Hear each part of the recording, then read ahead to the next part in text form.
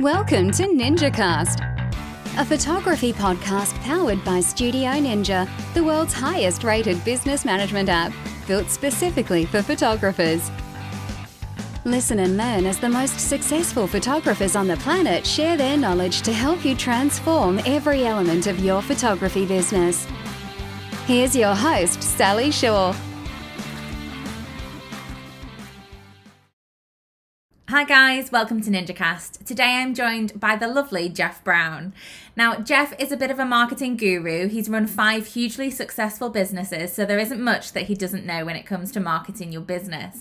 From branding and pricing to making your website work for you to growing your following, it's all things we're going to be covering today. Let's get started. Hi Jeff, how are you doing? I'm great. And you as well, Sally? Yeah, really well, thank you. Really excited for today, actually. I think this is going to be a great one for our listeners. Can you tell me a little bit more about yourself, Jeff, your career, your kind of involvement in our industry so far? So I've always been into photography since I was sort of a young lad, since about 10, 12-year-old, got into photography, mainly through doing landscapes because I used to go fishing and used to love taking pictures. And then I had a job working for Dixon's. Do you remember Dixon's? I do remember Dixon's, yeah. Working on the camera department there for about a year. And then when I was 27, I joined the Royal Navy, just completely off spec one day. I walked past the careers office and decided I was going to join and be a chef. Wow. They were recruiting chefs at the time. So I joined as an aircraft engineer. And then once I got into the Navy, I realized you could be a Royal Navy photographer, but it's what you call a sideways entry branch. So you have to serve 3 years in another trade and then apply to be a photographer. And literally, it's such a small branch that you had to wait till somebody effectively left or died before you could become a photographer, you know? Oh my gosh. But I didn't have to wait too long. I waited about 6 months and I got accepted and went and did the course. It's quite an intense course, 28 weeks, 26 exams. Wow. Passed that, become a military photographer. Did that for a number of years, and then I went to work with the intelligence services as an image analyst, military image analysis, doing analysis of like satellite imagery and intelligence photography. And then while I was working at this place doing that, I started getting people coming into my office saying, "Oh, do you do pictures of pets? Oh, my daughter's getting married, you know." And because I was land based, I was getting all these fiddle jobs coming in. I thought, you know what, I wouldn't mind doing this as a full-time job. So there was another guy who was a photographer, military photographer, who was working with the intelligence services at the time, and he was from Sunderland, my hometown. So we decided we set a business up. So because Kev was married and he had 2 kids, I wasn't at the time. I came out first and I left to start the business up. But at that time, he got £7,500 from the Navy to spend on training. And I didn't spend the training on photography. I spent it on marketing. And literally within 18 months, the business was on a 6-figure sum, and we were starting to open another 3 or 4 different photography businesses. So we created lots of photography niches. So gone on to run 5 very successful photography businesses, photographed over 750 weddings myself.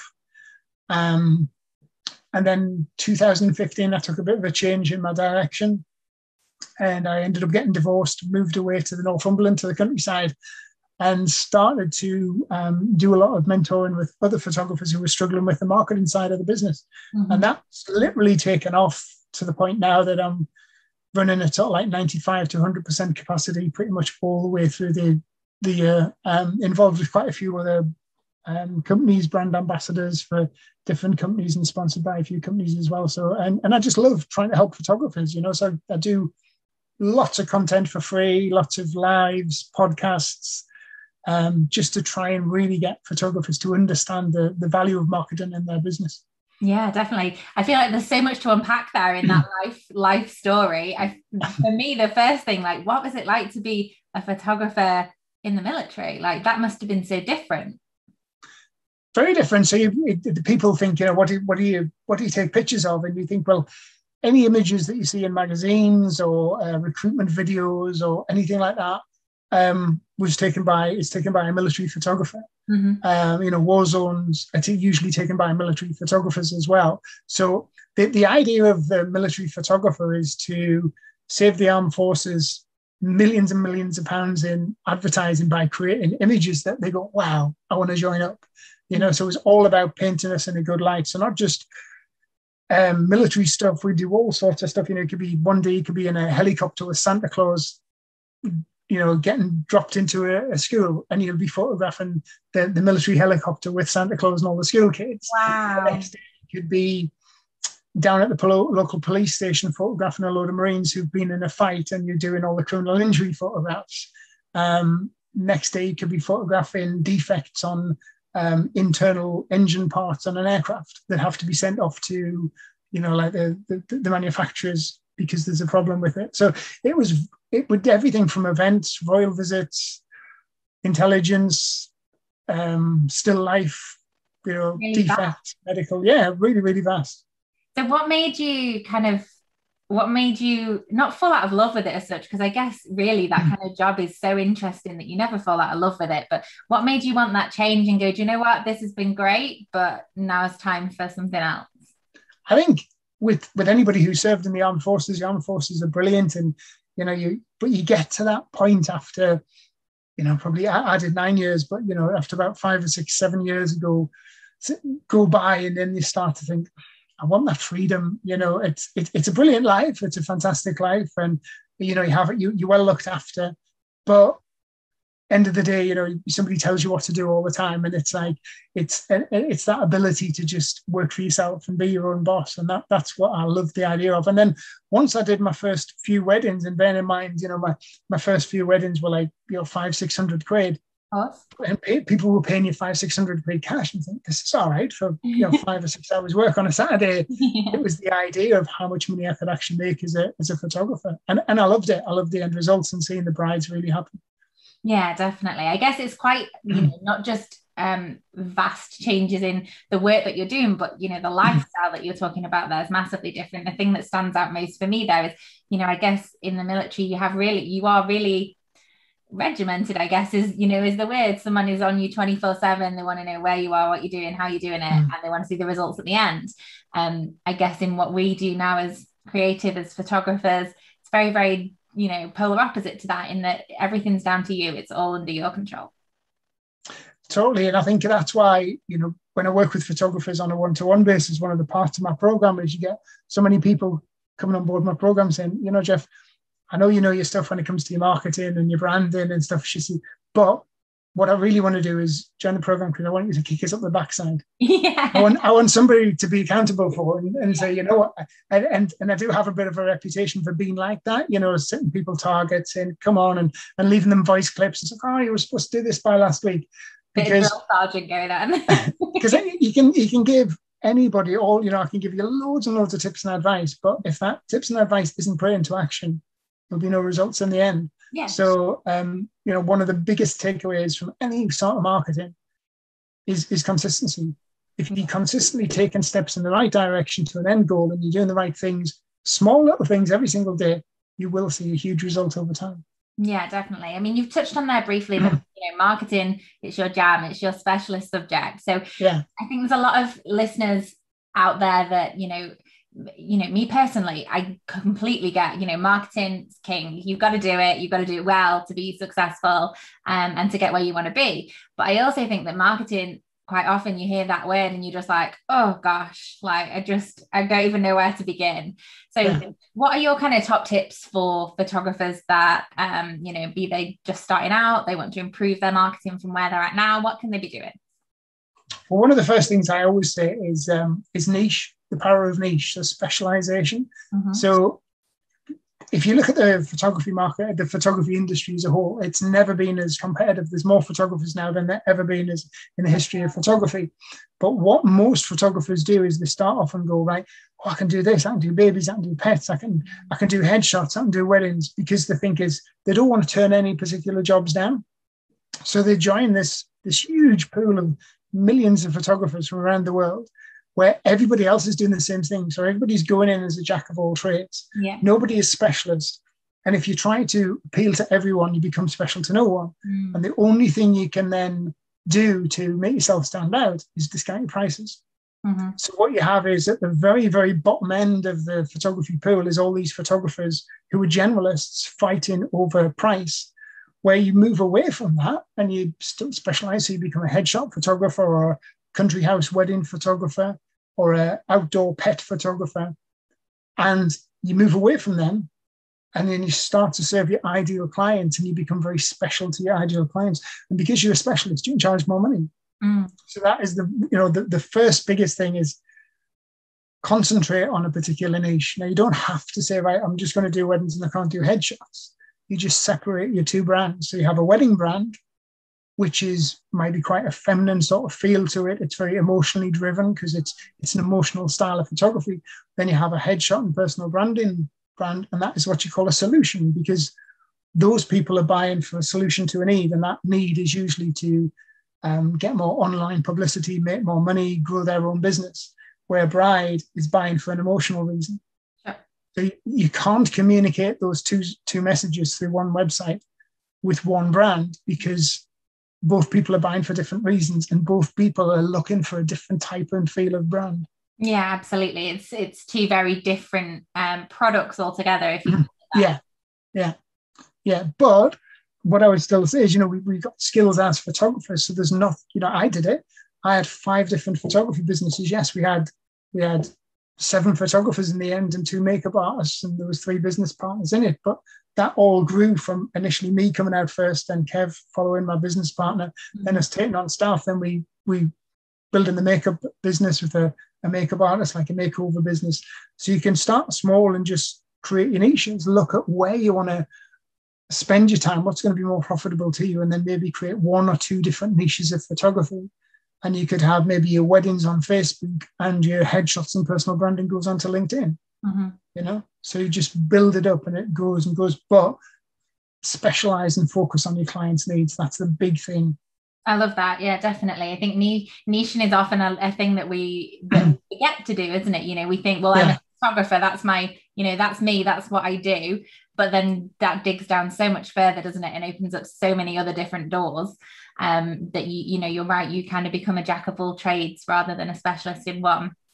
Definitely. I mean, from my own business, doing what I do now, I've got about 85,000 photographer followers follow me across social media, but on LinkedIn, I'm Jeff Brown, the photographer's mentor. Basically what I do is, I help people brand and market. There's lots of branding and marketing specialists on LinkedIn, but I'm not looking for all business owners on LinkedIn. I'm only looking for photographers. Yeah. So because I've niched myself down to photographers, I've become appealing to photographers. And that's why I've got 30,000 followers who are all photographers, because to them, I'm like, oh, this is the guy who helps photographers make money. He's the guru. And now I ask every one of the photographers who join my program, would you have come to me if my job title had just been marketer or brand specialist? And they were like, no, because I'm appealing to them. Yeah. And it's exactly the same with photography. Create your brand and build your brand, not about you, about your client and what you do for your client. Yeah, for sure. So, I mean, we've talked about niche in there. So once our listeners, they've decided they want to be a wedding photographer, they want to be a newborn photographer, they want to be a commercial photographer. I guess the next point to that is, branding and pricing strategies and where they fit in the market. So from your perspective, as a business mentor, as a coach, what would you say to your clients that are on that journey that, they've got where they want to be in the industry? What next? So you've decided that you want to be a wedding photographer or you want to be a branding photographer. Then what you want to do is, one thing that I say is, don't look at the competition. Keep away, stop from that day, go forward, because loads of people go, but Jeff, there's somebody in my area doing weddings for £299. Yeah. There's competitors, and they're not competitors. What you do is those people are doing you a favor. Those people are dealing with the pain in the backsides, the people who haggle about price, the people who are never satisfied, the people who want stuff for nothing. Let them deal with them, and you deal with the people who have the big budgets and they want to buy something premier. So stop looking at the cheaper mass jack of all trades generalist photographers. Start looking at people who you aspire to be at, the people who are really top of the game in your county, your state, wherever, and look at these people. But also don't just look at them, look at other brands that serves your ideal client. So if you're a wedding photographer, look at some of the premium wedding photography, wedding dress shops, some of the premium venues, some of the premium bridal magazines, and you'll start to notice a similarity in color schemes, in fonts, in words. Likewise, if you're a branding photographer, if you look at some of the companies that serve branding, like, brand designers, website specialists, again, you'll notice a type of font, a way of communication. Like one of my clients, he's just set up as a pet photographer. I says, look at some of the outdoor brands and also look at some of the pet related brands as well. So he looked at like Barber, Barber country wear, he's looking at things like Jeep Cherokee, but also looking at some of the big pet companies, because what you got to remember is those big pet companies, their ideal clients are your ideal clients too. Now, they've spent tens of thousands, if not hundreds of thousands of pounds on branding and marketing, but yet photographers feel the urge to go and copy another photographer who spent maybe 20 quid on Fiverr getting their branding and marketing done. So somebody out there within your industry, big businesses have already done all this for you. You just have to look at their fonts, their wording, their color schemes and stuff, and mirror that. And it should be mirroring what your ideal client wants. Yeah, definitely. I mean, branding is a big one to tackle, isn't it? I think a lot of the time, photographers can get a bit overwhelmed, and I mean, I'll be honest, I didn't even do my branding myself. I outsourced it. I got a brand designer in to, this is what I've got in my head, and they brought it out on paper. But it definitely, to look for that inspiration's massive, isn't it? And to see, where you're trying to fit into the market, what do those people that you're aspiring to be look like in terms of their brand. And I think when people understand what brand is, a lot of photographers just start, I think, a brand's a logo, right? I've got my logo done, that's it, that's my brand. But your brand is essentially everything you want your customers to think, feel, and believe about what you do. And that is communicated through the images, through your message, through the style of communication, So if you are targeting, like I've got a client who targets sort of like young professional moms, but when she's marketing and stuff, she's putting emojis on, she's making it quite fun and stuff. Now, somebody who's a business photographer won't use that same style of communication, but to her client, that's perfect, because that's the way the young mums speak. And they use lots of emojis, and they're quite fun, where somebody business-wise might have a different style of communication. So your brand and your communication should mirror the way your ideal clients speak and what you want them to feel, because you have to have that similarity. Yeah, definitely. It's we usually say opposites attract, but I guess in branding it's very much that similarities. Yeah, definitely. So where would you go in terms of pricing then, Jeff? I think that's always the thing I hear time and time again, is photographers struggling with where they sit in the market. What do they charge? What are they worth? Well, one of the big things I teach with people is what actual price is, because this is a problem, right? And photographers, usually and I see this so many times, right? Usually it's photographers who are the one biggest enemy, because they stop themselves charging what they should be charging.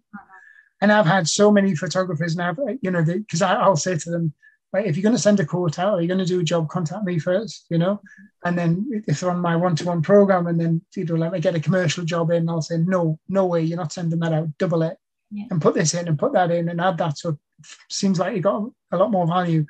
And I've had them literally petrified. And I'll say, just send the email. And they send it. And then like half an hour later, they're like, oh my God, he's booked. I'm like, yeah, and you were going to send that out half that price. So price is basically what a client believes is a fair exchange for the value you give.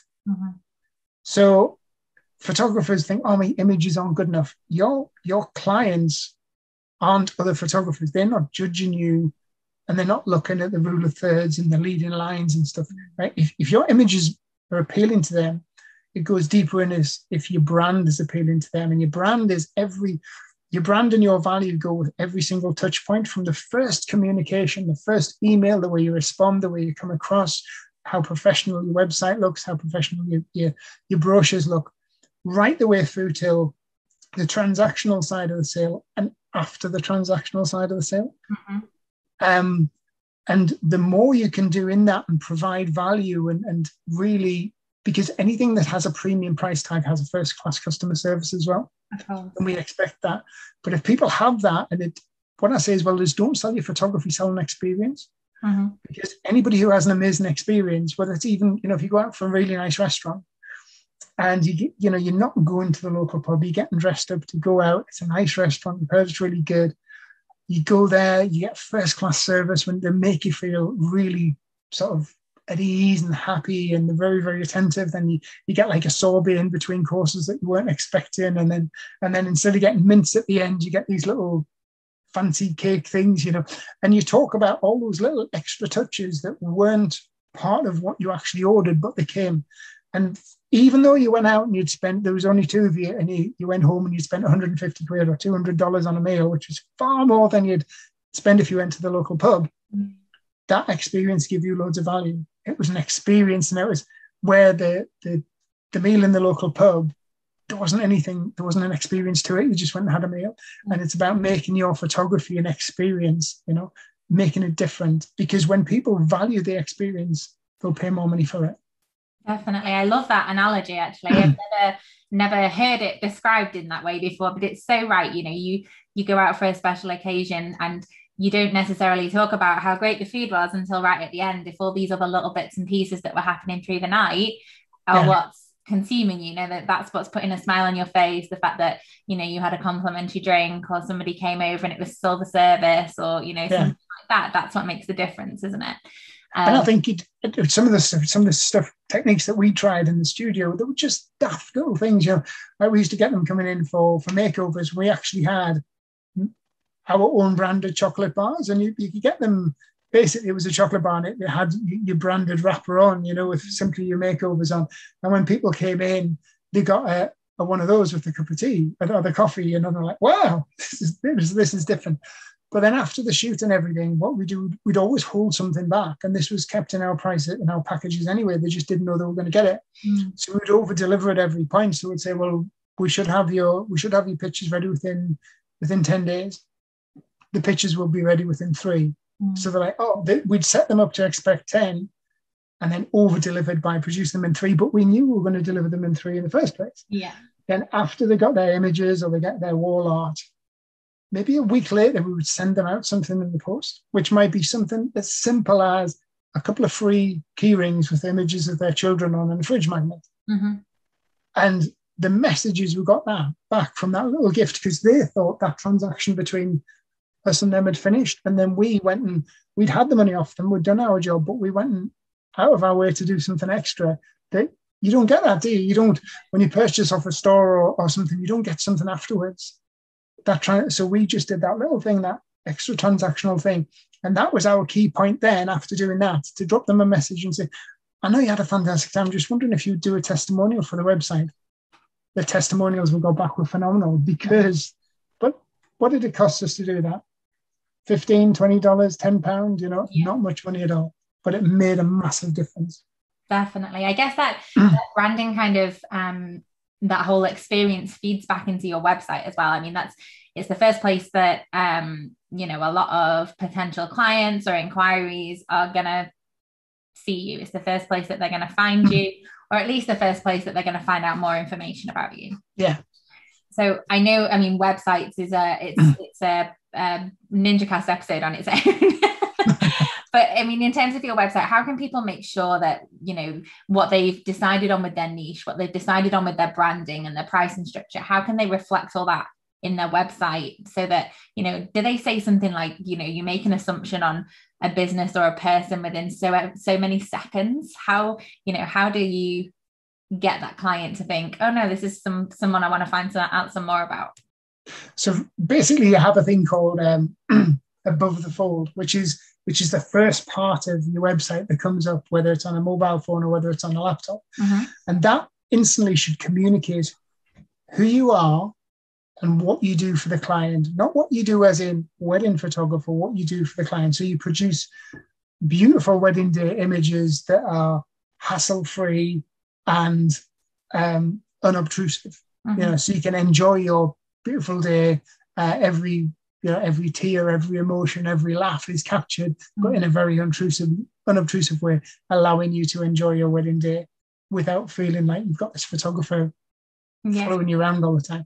So that beginning bit should communicate straight away with your client, because what you got to think is when your client comes to your website, they've been to loads of other photographers' websites, whether it's personal branding, whether it's photography, whether it's wedding photography, newborn, whatever. Mm-hmm. The reason they've come to yours, if they've been to other people's, is because the previous websites hadn't communicated what they wanted to hear. Yeah. They hadn't answered their question. And what will happen is they'll go from photographer's website to photographer, which is usually a gallery type of website, portfolio type, that doesn't communicate. And then they'll land on yours, and you straight away say, I understand your problem. I understand what you're worrying about. You're a bride, you're going to be getting married, you hate having your photograph taken, but you want beautiful pictures of your wedding day. So your website talks about putting somebody at ease, making them capturing every moment and that sort of stuff. So whatever if you're a personal brand and you talk about, I'll help you create the best attention-grabbing images of yourself, so you create the perfect first impression to anyone within 3 seconds of viewing it, the best headshot. So you communicate that problem straight away at the very beginning. Then your website, depending on what style of photography you do, your website should only have one purpose. So if you imagine that scroll on your website has one purpose. Now, if it's wedding photography, it's going to be a consultation. If it's personal branding, it's going to be a consultation. If it's something like portrait photography, it might be just to book a session. So depending on whether it's a high value ticket option or a lower value ticket option, where with obviously portraits, the session fee's smallish, or headshots, the session fee's smallish, but the money comes after the session when people are buying more images. The purpose of that website is to get people to just book a session. Yeah. So get them excited, get them to book a session. If it's wedding photography, you can't get somebody to come onto your website and book you as a wedding photographer without first answering some questions. Yeah. So what you do is, the purpose of that website is to get them to have a free, no obligation consultation. So your website is either get them book a session if it's low cost, if it's higher ticket like personal branding, commercial photography or weddings, it's to book that consultation to find out more, to answer their questions. Because once you can get them off the website and speaking to you on person or on a Zoom, then that's when you create relationships, and that's when you can bowl them over and tell them a bit more about you. So your website needs to be pretty much straight to the point, because they're only going to hang around for 2 or 3 minutes. Yeah, that's the thing, isn't it? You don't get long to create that first impression. I mean, you get the odd, there'll be photographers out there that's had the odd booking where, I think I've had 1 or 2 across my career where they've come into my inbox, they've said, we'd really like to book you. How much do you charge? You've sent back your information, how much you charge, let's book in a consultation. And the next email you have back is, no, great, that's booked, let's book. Here's the deposit, let's go. And it's like, wonderful. If only all bookings could be like that. Yeah. But yeah, you're definitely right. It's that there's much more relationship building in a high ticket item, isn't there? It's more about investing in their emotions rather than just getting that exchange of money. Yeah, totally. And I know that's what I do with mine. My website, my program's £1,500. I don't expect any photographer to come to my website and say, Jeff, can I jump on your program without first speaking to me? So my website drives people to have a free 30-minute consultation call. Yeah. Definitely. So, I mean, there's listeners probably, they've got this far into the episode and they're going, this is great. I'm taking things off as we're going through. I've done this. I'm happy with this. There might be people that just want a bit more traction in the industry. They want to be seen more. They want to be noticed more within, their customer base. They want to increase their following, their inquiries, that side of things. So, let's say, they're doing all right with branding. They're doing all right with them, or they think they're doing all right with their marketing. What can they do to shake things up a little bit? Not necessarily a whole start from fresh, but just to refresh what they're doing now. One of the biggest things that I think is this word, and I've just been working on a photographer's journal that I've put together, and it's basically goal setting, consistency, and the final thing that most people forget about is what's called opportunity. So opportunity is going the other way, reaching out, and not many photographers do this. So we all have skills and experience that we can share with loads of other people. So what you want to do is there's loads of other people who already serve your ideal clients who might be interested in the skills and experience that you have. So what you need to do is maybe start creating a what I call an opportunity list. So say, for instance, you're a wedding photographer. Yes, you can start approaching venues and try and get in with wedding venues and wedding coordinators. You can start approaching bridal shops. Funny enough, one of the best incentive I had was a commission-based referral scheme with bridal shops, and every single bridal shop who sent us somebody with a special voucher that we created. So I didn't say put leaflets out. There was no leaflets put out. These vouchers were kept under the counter. When a woman come in to try on a wedding dress, the girl would say, "Oh, have you got a photographer?" "Oh, no, I haven't." "Oh, I'll recommend you one. And he's a special VIP voucher. And if you mention my name, you get £100 off." So she would write her name on, hand that to the bride. Bride would come and see us. And if they're booked, a week later, I'll pop in to see the girl in the shop and give her £100 in cash. Some young girl who's maybe 18, 20-year-old, and I go in and pay her £100. She's like, "Wow, what's this for, Jeff?" Yeah. "You passed Fiona over to us last week." What's she going to do the next time somebody comes in the shop? She's going to, and sometimes we will, we'd be paying some girl maybe £300-400 a month, and all she had to do was mention our name. And that one bridal shop got us about 32 bookings. Wow. But that was looking out, in just 1 year, that was looking out for opportunities. So look at other people who serve your niche. It might be a wedding photography blogger or a wedding photography magazine that you can say, well, I can create some top tips, or I can write you a guide on how to have a stress-free wedding morning, because in your experience, photographing 200 or 300 weddings, what can possibly go wrong on the morning. So you could write a tip for brides. So it's about positioning yourself as an authority. What you want to do is start positioning yourself as what I call the go-to photographer. Start thinking outside the box. For your food photographer, contact some celebrity chefs, contact some food bloggers, contact food magazines, try and get some partnerships going and sharing mutual information and tips, because this is something I do on a regular basis with big companies, with podcasts. And you know what? What's the worst thing people can say is no. But when you start doing it, you'd be surprised how many people go, "Oh, that's a good idea, Jeff. Should we have a Zoom?" And that's what I get my clients to do. I say, do it, approach somebody. And then they'll be like, "Oh, they said yes." I say, "Well, don't be so surprised," because the reason being is because that's unusual, because most other photographers aren't doing that. It's looking beyond and using other people's authority to increase your authority, and also work directly with the clients you want to work with. I love that. It's trying to, I guess when everyone else is stepping left, you step right. It's doing the opposite of what everyone else is doing, isn't it? And the best bit about it doesn't cost you anything. It costs you literally 10, 15 minutes of your time. I have in this new journal that I put together, I've created a day and I call it Opportunity Wednesday. And I say, Wednesday morning, before you do anything else, before you open up Lightroom or you open up social media, send out those emails, make that phone call, send out those connection messages on LinkedIn to these people who you want to maybe do some sort of joint venture with. And just send out 2 or 3. It takes you 15 minutes. Just do it. That could be one of the best emails you ever sent, or the best phone calls you've ever made, because something comes from it. And I've seen it. I'm not just saying this, I've seen it happen for so many of the people I work with. And if you don't ask, you don't get. And the worst they can say is no. They're not going to be abusive. They're not going to be horrible to you. They just come say, "I'm sorry, Sally, we're not interested. But thanks for asking." And that's it. Simple. Yeah, definitely. I mean, you've mentioned there a couple of times through the interview, Jeff, and it's something that we've not actually touched on, is LinkedIn.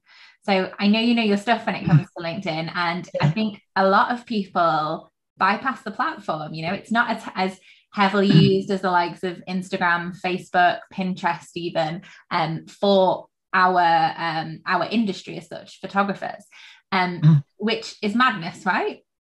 Totally. And I can give you some really interesting statistics. So LinkedIn, the current user amount on LinkedIn, so there's 775 million active users on LinkedIn. There's 2 new LinkedIn accounts created every second. Wow. 41% of millionaires use LinkedIn, and the average wage earner on LinkedIn earns £77,000 a year. So these are people with big money. So the age demographics is the highest population demographic. 60% is from the 24 to 35 age group. So think weddings, think babies, think portraits, right? But there's also older generations on there whose kids are getting married, who have pets, who also want personal branding and headshot photography. So these people buy from people who they like and who they interact with within the platform. Now, this is the most powerful bit. 775 million people. There's only 30 million what you call fully optimized profiles. And when I work with people, that's one of the things we do, fully optimize the profile so you start sending out. But the next most important thing is the entire newsfeed content in LinkedIn. Everything you see in LinkedIn is created by less than 1% of those 775 million people. Wow. So unlike Facebook and Instagram, you're not struggling to get heard. All you've got to do is show up, post 16 times a month is what LinkedIn calls content creation. Mm-hmm. So your average post on LinkedIn can actually trend for anything up to about 2 weeks. So it's not a heavy work platform. You just need to be, creating content maybe 4 times a week, 5 times a week, and get yourself out there, because only 1% of the people are doing it. Now, what happens is a lot of people create content on LinkedIn and they don't get much engagement. And then they go, oh, well, that's pretty crap. Now, what you want to do is you want to have a look at the views. So you put a post out, the post might get 2,000 views or 1,500 views when you first start off. I get tens of thousands of views on mine. But the interaction is very, very small. You might get 1 like. Now, a view means somebody's clicked that post open and read it or looked at it. I get so many people message me and say, Jeff, really interested in joining your program. I've been following you for about 3 months now on LinkedIn, or 6 months. And I'll look at this person and think, you've never liked a single one of my posts. You've never commented. I don't know who you are. I jump on the phone and go, oh, yeah, I follow everything you do. I say, yeah, I've never seen you like anything or comment. Oh, because I'm a bit frightened to. And that's the thing with LinkedIn. Lots of people have these accounts, but they're scared to interact because LinkedIn users are quite shy. But what they're doing is they're digesting and consuming your content in the background, and you're standing out.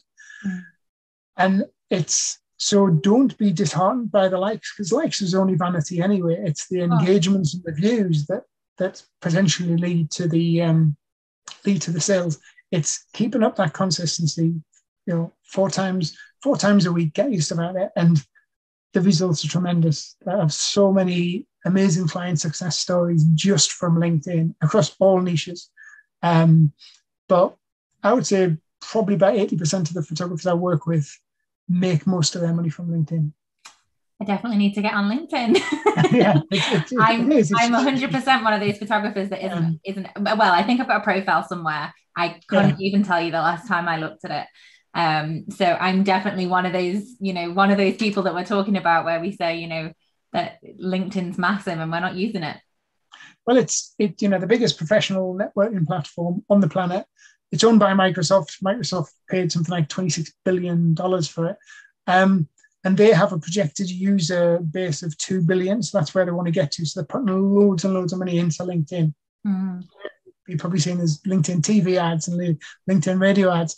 No other social media network advertising on radio and TV telling people and to join. So it is a very powerful platform. And Microsoft wouldn't spend $26 billion on buying the platform if they didn't want to invest in it and make it worthwhile. And every single photographer I work with, and I can say this 100%, every single photographer I work with, none of them have paid us a penny on LinkedIn ads. This is all done organically. Right? So you can get onto LinkedIn. You don't need a premium LinkedIn profile. Use the free one. In fact, I would recommend you don't buy a premium profile. Never pay for LinkedIn ads. Just get a fully optimized profile, produce content 3 or 4 times a week, speak the same way as you would on Facebook. Don't be afraid to just be yourself, be authentic. You don't have to talk in a different language because you're on LinkedIn. Tell stories. People love stories, and you will get noticed and people will come to you, and it won't cost you a penny to do business. Yeah, that's what we all aim for, right? yeah, totally. But all these things about reaching out and this opportunity, that's the best place to find opportunity if you want to work with other businesses, because you can straight away, I could say, right, well, I want to maybe do a podcast with Studio Ninja or do something or be an ambassador, right? I'll type in, so I go up to the search, type in Studio Ninja, and then all the staff who's on there would come up, and I'm like, oh, there's the CEO, I'll connect with him and send him a message. So the good thing about LinkedIn, if you wanted to drop a message to Richard Branson, you could actually inbox him if you wanted. You don't have to go through gatekeepers. You can connect with anybody you want. That's madness, isn't it? Like, so it is, the platform. Yeah. You couldn't do that on Facebook, so. No, certainly not. I think, I guess for me, I've always thought of LinkedIn as like the professional person's Facebook. Like a business professional's equivalent to Facebook. And I think, we're spoiled really with so many different platforms out there now, aren't we, social media wise, that it's hard to to pick out which one's going to be best for you. But I'm definitely going to have a look at LinkedIn. So I'm sure our listeners will, after all those statistics, because that's a bit mind-blowing. And if you look at some of the, you know, I do sort of like 80-20 or 60-40 sort of rule with my posting. So I give out loads of valuable content. So, you know, tips and advice, and I do LinkedIn lives every week with new guests coming on. But then if you look at some of the stuff I posted last week, I put a post of my daughter and myself for Halloween dressed up as Slash and Axel from Guns N' Roses. Now this is and the hat and stuff like that, you know. And that got like 100 and odd likes and comments and loads of interaction. So, you know, just people like to see what people are doing. People buy from people who they like, you know. So you be yourself, you know, post some of your landscapes, post pictures of your dog, post what you've had for your tea or what you've baked in the kitchen, and tell a story about it. Yeah, I love that. That's fantastic. If you could start your career all over again, Jack, is there anything you'd do differently? Anything you thought, I wish I knew that before? I suppose not really, no, because there's a lot of, you know, I made a lot of mistakes and some very expensive mistakes as well. And one of my biggest, most expensive mistakes related to my business. In 2014, I decided it would be a brilliant idea to buy a food pub that had a huge, big sort of like restaurant and function room on the side, and it was going to be a wedding venue. So I spent about 160,000 on that, and I lost the entire lot within 12 months. Oh God! And then I suffered from depression for about 6 months afterwards. I really took a big bash from that. But that big failure created the mentoring business that I've got now and changed the direction, you know. So 6-7 years from that has produced, I wouldn't have ended up on this direction if it hadn't been for that. Yeah. I probably might have still been in that pub stressed to bits and trying to run the wedding business and do the wedding photography and everything else. And so, and I think, you know, thinking back to some of the portrait stuff, you ran a radio advertising campaign for $4,000 and got one inquiry. You know, so yeah, but you learn by your mistakes. I think every mistake I've done has been a learning curve, and I've managed to get something out of it. Yeah, definitely. If anything, just to not do it again. You know? Yeah, absolutely. Each path you take can lead you to where you are now, right? So yeah, definitely. I love that. If you could add a final piece of advice for our listeners, Jeff, something that's made a big difference to your life personally or your business life, kind of the golden nugget takeaway, if you like, for today, what would that be? I think the biggest thing is consistency. It is, and it doesn't have to be massive. It's just developing that routine. And I think from photographers, you know, photographers actually, they only think about marketing when the work starts to dry up. Absolutely. Is usually a rule, you know, and it's like, and then they're like, oh Christ, I need to do me marketing, I've got no bookings in. But you don't, marketing doesn't have, it's not an 8-hour thing every single day. You know, marketing can be as little as 15-20 minutes every single day. But what I say is, you know, get up on a morning before you open your emails, before you switch on Lightroom, do one little bit of marketing, write 250 words towards a blog post that you're going to publish at the end of next week. Get your social media post out. Go onto LinkedIn and connect with 30 potential clients. Just do those little things, because these all add up. It's like going to the gym. You know, you don't go to the gym and do a 2-hour session, really beast yourself, and then come out ripped to bits, full of muscles. You know, but if you go 20 minutes, 20-30 minutes a day, 3 or 4 times a week, in 2 months' time, your mates will be going, "Oh, have you been working out? You know, have you lost weight?" So it's just those little things, you know. Yeah, definitely. That's great. If our listeners would like to get in touch, pick your brains, have a chat with you, find out more about, you know, the coaching and marketing side of your business that you do, how can they get in touch with you? So the website is thephotographersmentor.com. And then they can also contact me on LinkedIn. If you're on LinkedIn, just head over to LinkedIn, just Jeff Brown, the Photographer's Mentor, drop me a connection request. And I always answer questions. I have this thing is, you know, if you're interested in my program, or even if you just want a bit of advice, I'll always respond. And if you want a free 30-minute business consultation, I'll give you the free 30 minutes consultation. I'll give you a brochure, then decide if you want to join my program or not. I don't do sales. That's not the way I work. Yeah, definitely. I love that. Fantastic. Well, this has been an absolute breath of fresh air. I've loved every single second. I've learned tons. Just on my business phone. It's brilliant. It's been absolutely lovely. So thank you so much for carving out the time in your busy schedule to come and have that chat with us. Hopefully we'll be able to catch each other again soon. Brilliant. Thanks very much. Lovely. Thanks, Jeff. See you, Sally. Bye, everyone. Bye now. Okay, guys, that's everything from me today. Thank you so much again to Jeff for coming and joining us on the show and really digging deep into his marketing knowledge with us. If you'd like to see the show notes, you can head to www.studioninja.co/episode 46. Please, as always, don't forget to rate us on the podcast platform that you're listening on. A little bit of love goes a very long way. I'll see you next time. Thanks for listening to this episode of NinjaCast, brought to you by Studio Ninja. Beautifully designed and super easy to use, Studio Ninja will help you manage your leads, clients, shoots, invoices, contracts, workflows, and so much more.